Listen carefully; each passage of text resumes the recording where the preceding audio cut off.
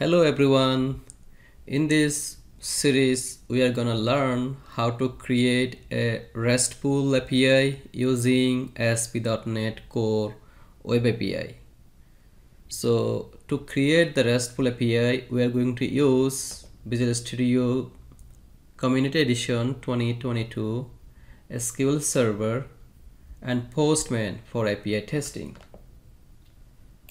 So here's the link. If you do not have the Visual Studio Community Edition in your machine, you can download from this URL and then install. Similarly, you can use SQL Server and download the Developer Edition or Express Edition. Also, you can download the Postman, then install and then sign up, then it is ready to use. Okay. So that's the three tools we are gonna use. Now let's talk about the project structure that we are going to use. Our project name is product management. Okay, so in the product management we will create a main project. Okay, or we can also say API project, right? Then we can create a folder called data. Under data we will keep all the data related projects including database, right, and repositories.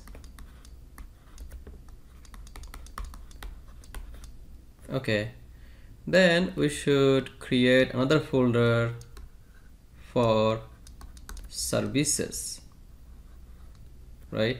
Then we can create all the services here like logging service, then product service and so on, right?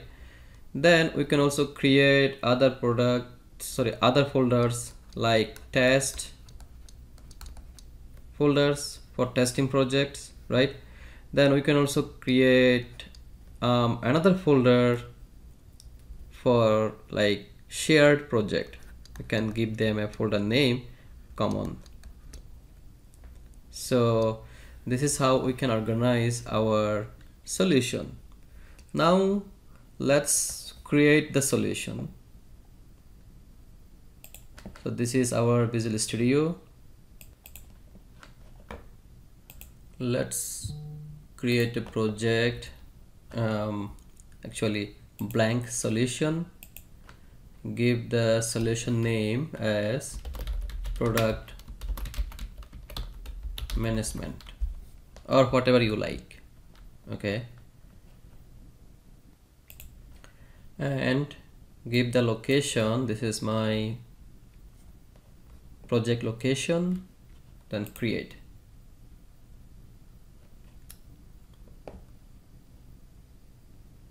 Okay, once the solution is created, then we can right click on the solution, add new project.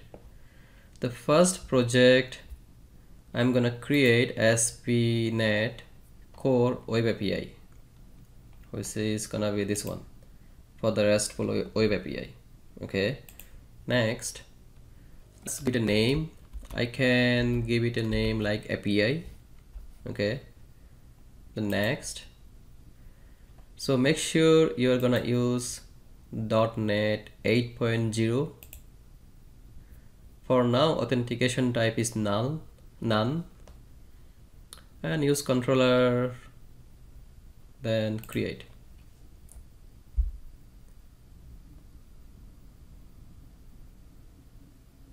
Okay, so this is our API project. Now let's build it. Building.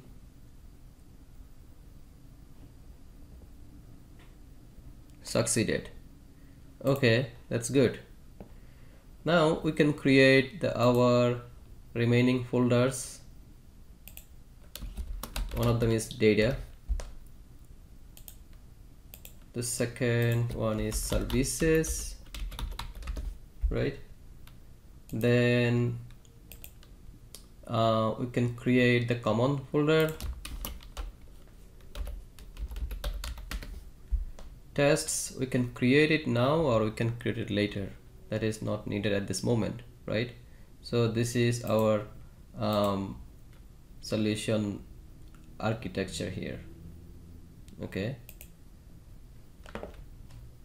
if we expand the properties, so there is a like launch settings, right? So it has like 3 profiles that we can use: HTTP, HTTPS, IIS Express. Okay, and if you see, it has like default URL here. For example, for HTTPS profile, like weather forecast, because we have a default controller that is like weather forecast controller. That is the launch URL. And here we have like some default port. Let's run the solution and let's see how it looks like. Okay, if you see, 7181 is coming from this HTTPS.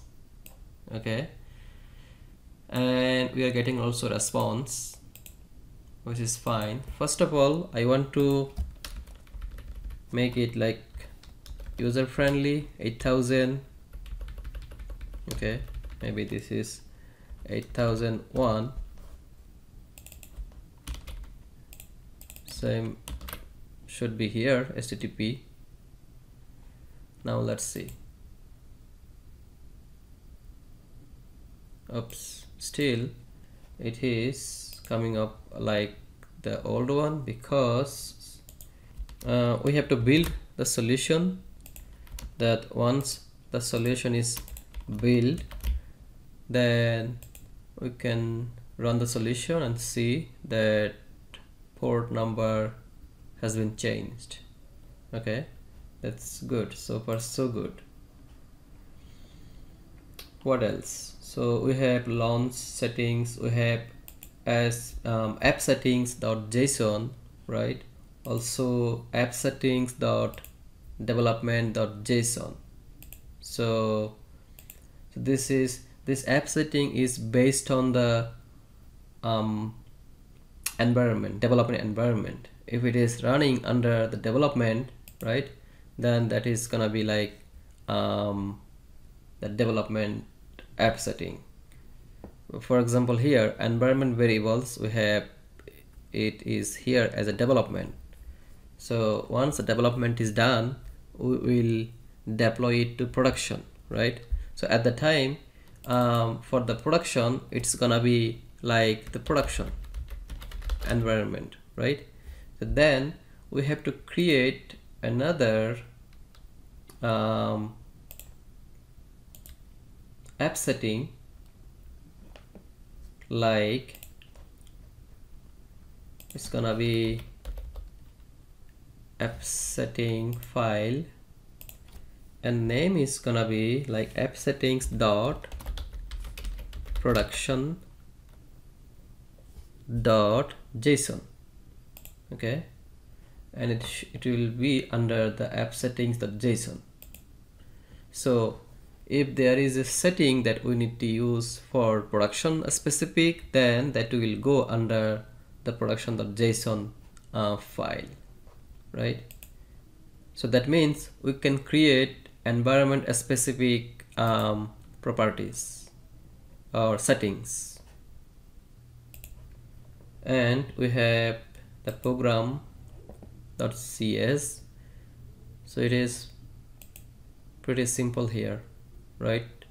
So builder equal web application dot create builder, then adding the services, right?